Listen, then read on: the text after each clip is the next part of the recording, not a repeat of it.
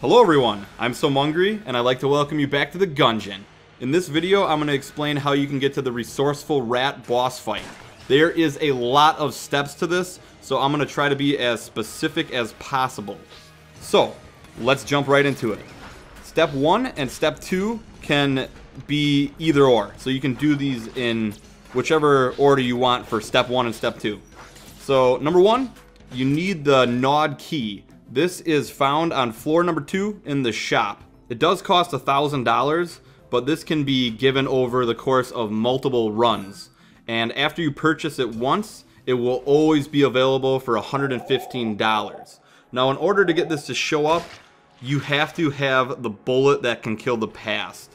I'm not going to go into depth on how you get that, but that is the thing that you need to build with the prime primer, the gunpowder, the lead, and the shell casing. Now this key can also be stolen, and if it's stolen before it is purchased for the first time, it will return the next run with the price before it was stolen. So I recommend just committing a couple runs to investing in the key. If you're having a hard time getting the money, I recommend going through the sewers a couple times, and you should be able to get $1,000 in no time. So once you buy that key from the shopkeeper, that is step number 1. Now you do have to buy it every single time you want to try to access the rat's lair, and it is $115 each time you go on a run. So keep that in mind, you will need more money. Unlocking it is not good enough. You can steal it though if you have an item to steal it with. Number 2, you need to get the rat's infuriating notes. There are 6 of them. Now these are found randomly in any type of chest. Also, one will appear from a mimic. Now some notes won't appear until you do certain things. So here's a list of the things that you need to do.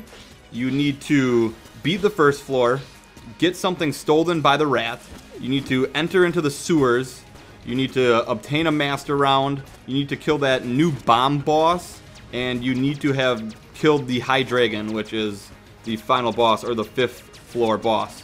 And then after that, you'll be able to obtain all the notes through chests. Now you don't necessarily need these notes to find the rat, although it's going to be way more difficult and it's going to be super frustrating. So I recommend not even attempting the rat until you get each of these notes. And just note that getting these notes will probably take you a while because it just comes out of a random chest. So don't get frustrated, just do a couple runs and you'll get the notes over time. Alright, so this is where it gets kind of confusing. So after you have paid the $1,000 for the key and you can unlock it on the 2nd floor for $115 and you have all 6 of the notes, you are in good shape to go to the rat's lair. So start out a fresh run, and I recommend going through the sewer if you can. If not, you should be able to accumulate enough money if you don't buy anything from the shop on the 1st floor or the 2nd floor. You should still have enough to buy that key for $115, but you might not have enough items or weapons to fight the rat. So I do recommend going through the sewer. You can even go through the next secret zone with the king. I can't remember his name right now, but you unlock that through the sewer with the armor piece. So you could do that if you want to have even more money. So I would pick your best character, start out, save up the money as you go through, hope you get lucky, because you're going to need a little luck with this as well for money and also items. Hopefully the bosses are going to give you some good items and stuff like that. And I do recommend either the pilot or the bullet, simply because you will have the lockpick, so you can lockpick some chests along the way and hope you get a good weapon or a good item. And then if you start with the bullet, you got the sword, and the sword is, in my opinion, the best starting weapon because you can hit bullets away and it also does a fair amount of damage as long as you have full health. So once you get to the 2nd floor, buy the key, and then go to the 3rd floor. Now the 3rd floor is the most important floor. Here you need to have 2 blanks or at least 1 armor and 1 blank. So make sure you have that. Also make sure you have that gnawed key from the 2nd floor. And then all you need to do is keep your eyes peeled for a room on the 3rd floor with a bunch of rats running around. Now in this room, there will be a spot that you'll notice your character will be kicking up more dust than usual. So just walk around on that area and it will unveil a secret hatch. And then open that hatch with a key. I should have mentioned before that you do need 1 key. or you can try to lockpick it as well. But either way, you have to open that hatch. So once you're ready, open that hatch, fall down, and then go all the way to the right on the minecart. Once you're at the end, you can either blank the passage open, or if you have armor, you can roll off the minecart and it will blank for you. And then once you walk up the path more, you need to blank again. Here you will find another hatch, but this time you put the nod key in and then you fall down to the rat's lair. This is a maze. That is why I do not recommend going down there without these infuriating notes from the rat. Now, this part can be a little confusing, but fortunately, once you learn the route you have to go, it does not change. Or at least it has not for me, and I've went down here probably like 6 or 7 times already. So for this next part, I recommend looking at the Ammonomicon before you fall down this next hole, because once you fall down the hole, you will be on a timer. And it won't show you the timer, but if you take too long or take the wrong path, it will just kick you out of the maze. So make sure you know where you're going ahead of time. So open up your Ammonomicon, and then you go down to the infuriating notes on the bottom, and you will notice that there's little hunks of cheese on the notes, and they will point in different directions. And the first note will have one direction, the second note will have the next direction, the third note will have the third direction, and so forth. So I recommend writing down on a piece of paper which directions you have to go. So in my case, I have to go down, right, down, left, left, and down. So once you fall in this other hole here, you start that pattern. And this part can be kind of tough. It's got harder enemies, but use your best weapons. Don't save anything, because once you get to the end of this maze, you get ammo and you get health. So I would just use your best weapons right away. Also, you can do this without the notes, but the chances of you guessing the right direction is very slim, so I just recommend getting the notes first. So after you run through the maze and collect all your ammo and stuff, all you have to do is walk up and you will be greeted with the Resourceful Rat boss fight. And I'm going to briefly talk about this fight as well since we're here. This fight can be really challenging, so I do recommend having a lot of guns and a good active item.